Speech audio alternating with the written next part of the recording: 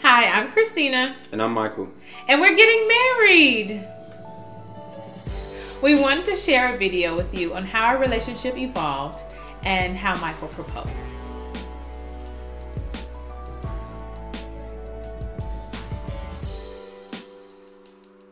How do I think we met? Oh, my first recollection of you would be it's either 11th or 12th grade. And we're after school. Me and Drew after school. Andrew is one of my best friends. Y'all probably know that already. We're after school and we're just wandering the halls because that's what you do after school. And we saw Christina in her locker. I don't know what she was doing in her locker. Andrew end of the day. Yeah, Andrew already has a previous relationship with Christina, which we won't get into right now. And so we sit and we have a conversation with her. She's sitting on the floor. She's was I sitting on the floor? I don't know. I just remember us coming to talk to you. At this point, you were already the class president of senior year, and I remember going to look in your agenda, and I realized that your mom was writing quotes in your agenda, and I thought that was the weirdest thing. They were words of encouragement. Oh, I'm sorry. And the one that I remember, which is weird, is probably, I don't know if it was the day of. I just went to a random one that said, "One monkey doesn't stop the show." And I was just like, I didn't think people really did that. Like I didn't like, so it was kind of. We're corny. That's okay. And from that point on, me and Drew established ourselves as Christina's secret servants. Right. Because she was the president. I know that's kind of corny, but secret service. Service. I'm sorry. So from that point on, we followed Christina around. Absolutely. And in our mind, made sure nobody came anywhere near her. Yeah, they really were like walking in front of me everywhere I went to make sure nobody would get too close. We may or may not have pushed a few underclassmen out the way, but that's neither here nor there. They didn't want anybody to come and talk to me, pretty much. That's what it was. Yeah. But no, okay, so my version is completely different. I knew of Michael way before then. And he knew of me. I don't know why he tries to act like he doesn't. But our fathers worked together. So I remember it was in middle school, it had to be 8th grade because we were doing orientation for our transition into high school. And Michael and his parents were there. And I was there with my parents. And our dads saw each other and they were like, "Oh, do you know each other?" Whatever. And I was just like, "Oh yeah, I've seen him around before." And it was like, they introduced us and everything. Michael doesn't remember any of this, but I'm not crazy. So I knew of him then, but of course, once we transitioned to high school, I don't remember really seeing you around much like that. But to expound on that, I had seen Christina before. Oh my gosh, no. But I didn't know her. I knew you. No, I didn't know you, but because, like you said, our fathers worked together. And occasionally their job would do these trips to Six Flags. Yeah. So they would essentially buy out the pavilion and buy out Six Flags, but they'll buy a pavilion, have a luncheon and stuff. And I'd seen her at this before, but I didn't know her as Christina. It was, "Hey, Dad, that girl goes to my school." And you obviously work with her father type thing. And that was the extent of that. I didn't, it wasn't like we were cool or we were even cordial at that point. No, we weren't. I didn't. It was just, know you. "Hey, I've seen her before. Right. She goes to my school," and that was that. Anyway, yeah. So we didn't really build a friendship, like he said, until high school when him and Andrew deemed themselves my secret service, and then I saw them all the time.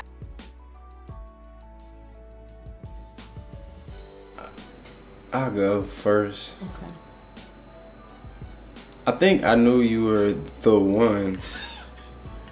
I don't know. It's one of those things where I'm a firm believer of if things are meant to be, it will be, and how things that were supposed to be in your life, the whole cliche, if you let it go, it'll come back. It was kind of that. So me and Christina, we were real close friends in high school. We attempted at dating there was a small window of that. It didn't really happen.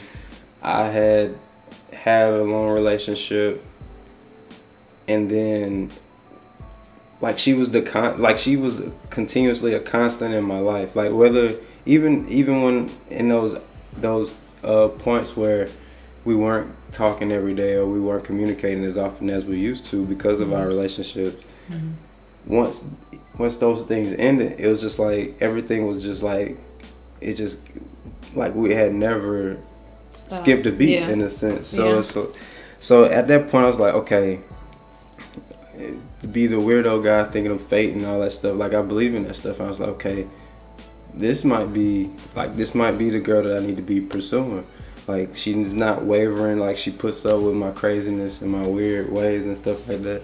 Absolutely. So at that point, I was like, okay. Pretty much the same for me. You were that one friend that I didn't want to lose, like constantly in my life, and I knew you were a great friend to me, and I knew you were important to me in my life. But I have to say, I guess, like, okay, after being in a long relationship and breakups and everything, and I was just single for a period of time, and I was just like, oh God, like, please send me my husband, like, please send me a sign, let me know who he is. And I'm just like, clearly he has to already be in my life, because I'm not the one, or at that point, I wasn't the one like going out, like looking for guys, looking for relationships. So I said, he has to already be in my life, and I need to figure out who that is. So just kind of sitting and reflecting on the males that I had in my life and that were friends. And I knew he had to be somebody I considered a friend, because the way I work, like I just know the person I'm supposed to be with is supposed to be my friend. Like we have to be able to talk and communicate on a friendship level first before anything else. So, and just like you were always that person I called, like whether I was breaking up with somebody or going through a rough patch with somebody or not in a relationship at all. Like I think that was the weird thing. Like we were both going through a breakup at the same time towards the end. So it wasn't intentionally that we were, you know, we got closer. It's just like we were venting to each other about what we were going through. And in that, we kind of, I wouldn't say rekindled our friendship, but we once became a lot more closer than we were while we were in those relationships. And from there, it kind of just, it blossomed to what it is now. Absolutely. We were talking like every day. We were pretty much acting like we were in a relationship without even being in a relationship at first, because like I got off work, I called him, like on the weekends, let's hang out. Like there's a festival coming to town, let's go. Like we were pretty much in a relationship before we said we were in a relationship. So that's great. Now that you say that out loud, it's kind of weird.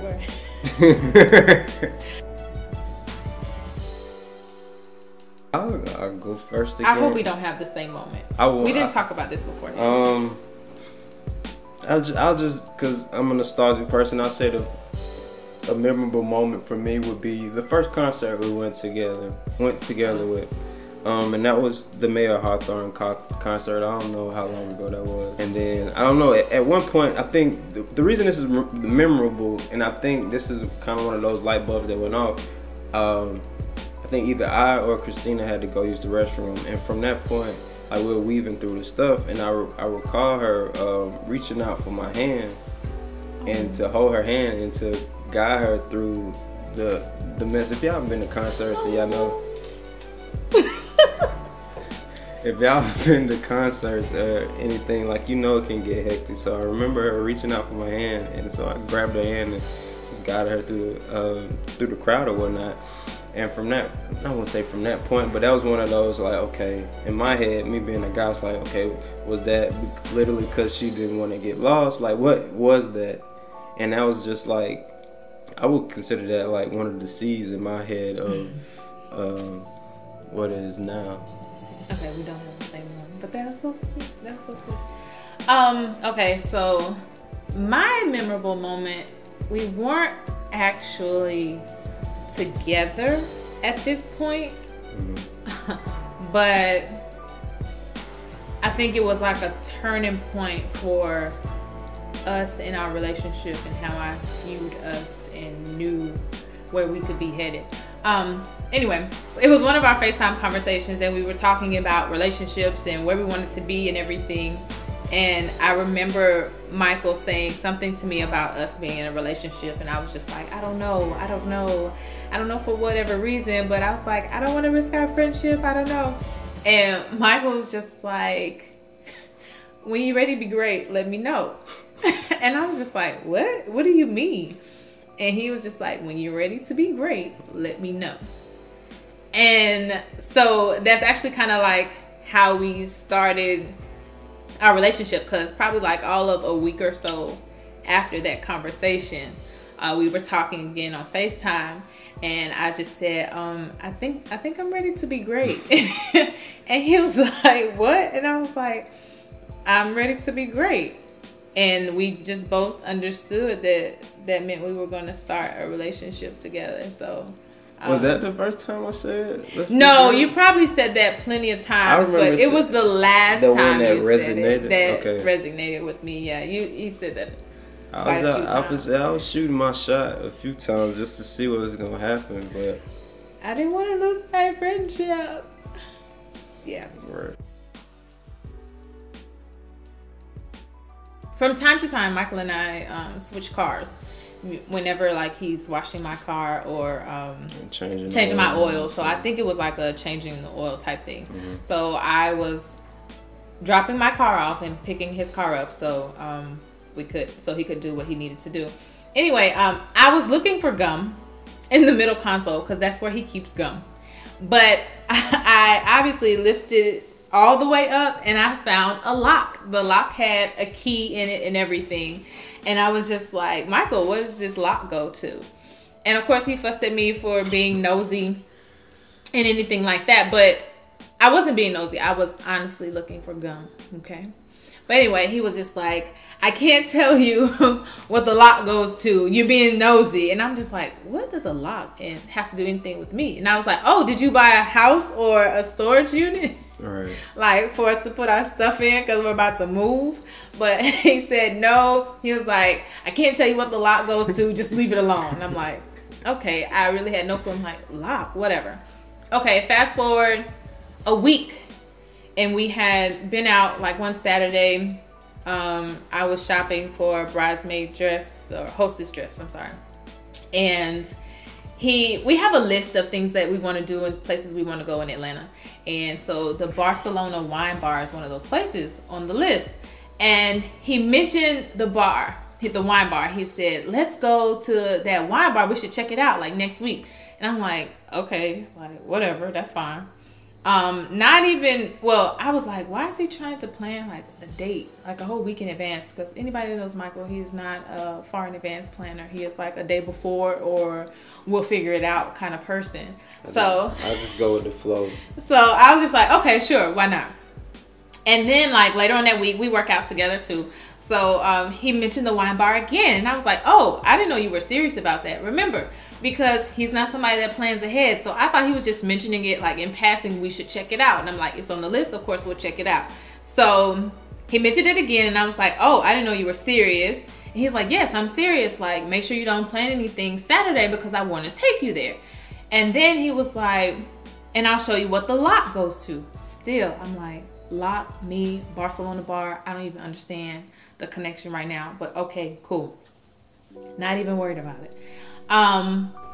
So then here comes the Saturday, and okay, so that was April Fool's. Of course, we got engaged on April Fool's. Well, one key part is this. I actually told you what the lock went to, but you thought I was making it up. I did think you were making it up. Okay, he told me it was for like the love locks, and I didn't think one existed in Atlanta. So I was just like, you're lying. It doesn't exist. Because if it was real, I would have saw it. Yeah, I did. I said if it was real, like everybody would be talking about it. Everybody would know about it. So I would know that it exists. but clearly I was wrong. Anyway, so that Saturday is April Fool's. Me trying to jump the gun and play April Fool's prank. That turned out to be pretty lame, but I had to shoot my shot on the prank because knowing him, I knew he was going to try something. So he tells me he's on his way to pick me up, and I'm just like, I don't want to go anymore. Go back home. Like, I'm upset. I don't want to be around anybody. He's calling me. He's texting me. I don't pick up the phone because if I answer the phone, I'm going to give it away. But I'm just like, I'm crying. I can't talk right now. Leave me alone. And he's like, no, Christina, you're going. And I'm like, no, I'm not. Go back home. All the time, I'm getting dressed. Like, I'm ready to go. And I see him outside waiting. He's just sitting in the car, like, getting his life together. And I'm just like, okay, when he comes to the door, I'll do April Fool's. So he comes to the door, April Fool's. And he's just like, not funny. Not at all. So anyway, he's like, let's go. We're going here. And still on the way there, I'm like, where are you taking me? This thing doesn't exist. It doesn't exist in Atlanta because if it does, blah, blah, blah. So we actually drive under the bridge, and I was like, oh, I do see locks on there. It does exist. So I'm like, okay, whatever. We park across from where the love locks are. He gets in the back seat to what I think getting a Sharpie to write on the lock. He gets the lock. He's just like, all right, let's go. And I'm like, okay, da-da-da. Like, not even knowing. He's like, you want to write on the lock? And I'm like, okay, sure. What do I write? He's like, just write our names and stuff. So I'm writing our names. And he's like, be sure to put the date. And I'm like, okay, I'll put the date. And I'm writing the date and everything. And I'm putting the lock on the bridge. And then he goes, you want to take a picture of it? And I'm like, okay, I guess so. So I take his phone and I'm taking pictures of the lock just on the gate. And then while I'm taking these pictures, I'm like, why am I even doing this? But whatever. And then from the corner of my eye, I can see him getting down on one knee, but then I'm like, maybe he's tying his shoe. So, and then when he says my name, he asked me to marry him. I'm like, are you kidding me right now? Are you serious? Yeah. I probably said it like 5 or 6 times. Yeah, it was like a mantra. It was like, are you kidding me? Are you kidding me? Like sitting here like this and like. While random people on the street are clapping and cheering, and I'm like, okay, no, this is real life. Like, it's happening right now. And of course, by this time, I'm crying. Yeah. Thank God for sunglasses because he doesn't get to see all my tears and how red my eyes are. But okay, of course, I say yes. And then I think the first thing I said was, I knew I should have got my nails done. And what's funny about that is I tried to encourage her to get her nails done. She was just her nails had grown back, or she needed them to be done. I was like, you should drive by there just in case. And it was like, I don't know. I was like, okay. My head was like, whether these nails done or not, this is gonna happen. I didn't feel like it that day. I knew I just wanted to go home. Like, I didn't want to wait at the nail shop, and I really should have got them done. But I mean, it wasn't that bad to anybody else, but to me, they were pretty bad. But whatever. They didn't stop me from taking pictures the day of. But then we get in the car, and I'm just like, oh my gosh, I can't believe this just happened. And then I think the first question is, I think I want to call my mom. And he was like, you can call her. And I'm just like, does she know? And I'm like, because we were just at the house talking about this, and she didn't say anything. He's like, no, your mom doesn't know. Okay, to find out, like, my dad and my brother knew, of course, because he talked to my dad beforehand. And I think, of course, I remember calling my mom, and she starts crying, and she's like, are you serious? And she's going, are you serious? Because it's April Fool's. So clearly, anybody we told that day was just like, are you guys serious? Like, is this an April Fool's prank? I'm like, no, this is real life. Like, I called my 2 best friends, and they're just like, stop playing. I'm like, I'm not playing. This is real life. Like, it just happened like minutes ago. I promise you, I would not joke about something like this. And they're like, let me talk to Michael. Let me ask him. Even Michael's mom thought we were pulling a prank. I called my mom, Had a whole conversation with her. She congratulated us and everything. I get off the phone with her. 5 minutes later, she calls me back. She's like, "Hey, I just talked to your brother. He reminded me that it's April Fool's. Like, are you serious? Like, are you?" I was like, "No, I'm serious, man. I wouldn't lie to you like that." She's like, "Okay, I just wanted to make sure." Everybody thought we were playing. Yeah, I mean, the whole April Fool stuff, it was intentional, and my whole purpose was to. I'm not big on like holidays, certain holidays and stuff like that. So I just wanted to remix April 1st. I wanted to make it my holiday, so I made it something for me instead of the whole April Fool stuff. So yeah, April Fool's will never be the same. Right. So I kind of anticipated the kind of confusion or people's hesitance on it. I was like, it'd be kind of fun, but still serious in the same. Yeah. No, absolutely. Because even the day after once we started telling more people, they were like, "That was April Fool's. Are you sure he wasn't pulling a prank on you?" And I'm like, "No, this is real life. I still have this on my finger, and we celebrated and everything yesterday. So this is real life right now." Yeah. No, that was crazy. Just like you too. I feel like I had a few bumps. Not bumps, but it was a few things I had to adjust along the way. But I think I came off pretty good. Yeah. Yeah, you did. Oh, side note, by the way, like, we really didn't even plan this. Like, we just came together and we had on the same colors. I think this is just like the prequel to we started looking alike and all this stuff. And it's really creepy, and then people think it's cute because he was looking in my closet. Right. I had this dress pulled out. Right. We don't live together, if anybody's wondering that, so I don't know how that could have happened. I don't know. You was sneaking in my window. I don't know, but I know I got dressed before you, so clearly you had to copy me. Okay, that's what we're going with. Yep. Anyway. Okay, so this wraps up our video on how our relationship evolved and how Michael proposed. We're going to be doing a few other videos with wedding planning and possibly house buying. House buying is first on our list, but we're going to be house buying and wedding planning all at the same time. But I definitely plan on doing a video about how I ask my bridesmaids to be in my wedding, as well as how I make how I use a creative way to ask them basically to be in my wedding. And we'll do other little things here and there about our We'll drag y'all along this little journey that we got going on here.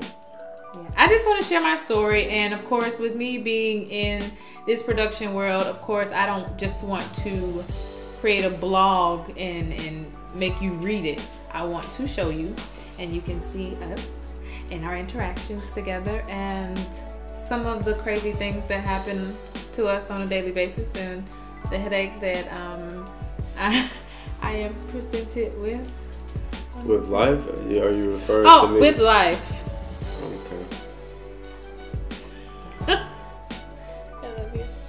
Anyway, yeah, so stay tuned to videos and upcoming videos and things of that nature. Follow us, social media and YouTube.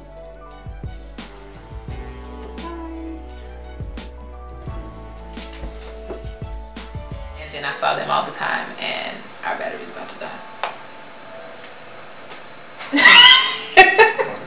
You want to change battery?